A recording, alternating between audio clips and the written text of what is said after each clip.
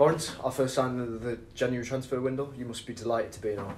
Yeah. No, I'm very happy. It's been a long process. Waiting, but I'm really happy. It'll be hopefully a sign of good things to come.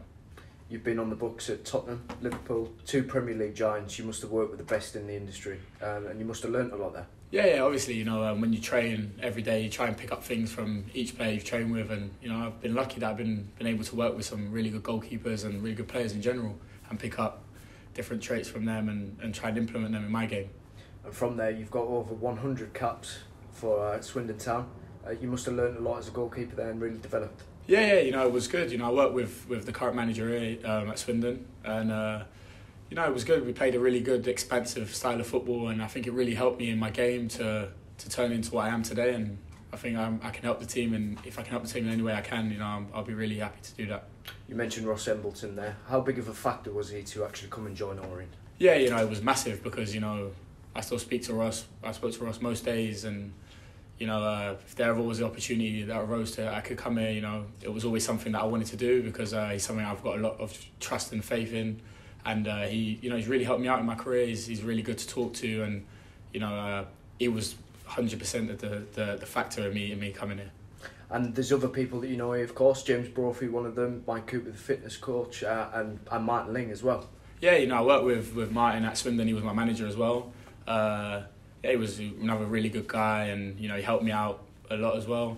And then obviously I've played with Broth, I've played with Liango, and obviously I've worked with Mikey, the fitness coach. So it's obviously I'm going to meet new players today, in the next few days, and I'm happy because at least I've got a few people that I already know, and I can integrate with the team quite quickly.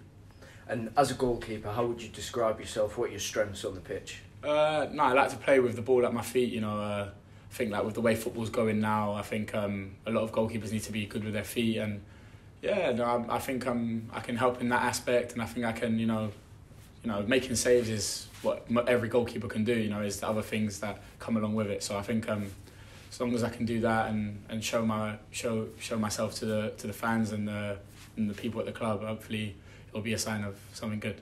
And you're a London lad, but you represent Chile, and you've been called up for their senior national team several times now. That you must be really proud of that. Yeah, it was another one. You get to play with, get to train and play with really good players that some of them are world class level. So you don't see that every day. And when I was really privileged that I got the opportunity to go with them, and we went to some really good places in the world, and we played against different styles, different cultures, and it's just a learning process. So every day I want to learn. I'm still only 26 years old, so I just want to get better and improve every day. Sam Sargent has recently capitalised on Dean Brill being injured and has had a run of first team games, and you must be looking to come in now and really implement yourself. Yeah, obviously, in football there's competition in every place. So I've seen a few of the games, and Sam's done really well. So it's going to be a real challenge for me to try and get the shirt off him. But as long as the team it's all about the team really. As long as we do well, and how I feel, how Sam feels, how anyone feels is second, because we need to get wins, and we're 19th, 18th in the league, and we need to start picking up wins quickly. So I think competition is healthy always. So I think it'll be good to have the training battle with him.